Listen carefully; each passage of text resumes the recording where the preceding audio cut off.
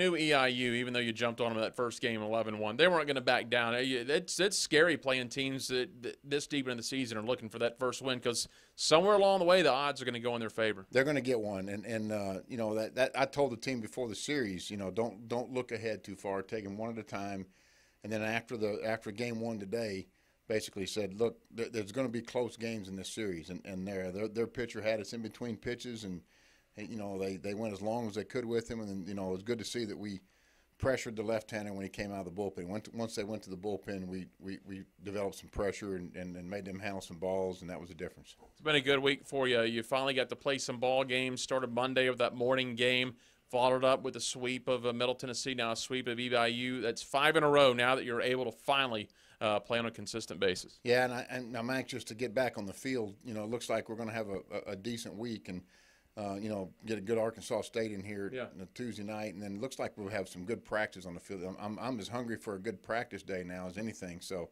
a lot of things to work on offensively. We were in the air a little bit too much today.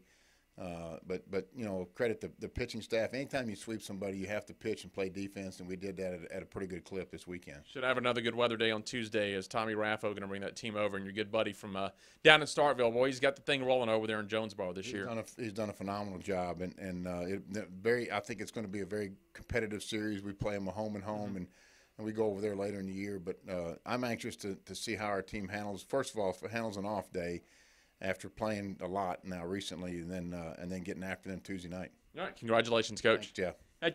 Hey.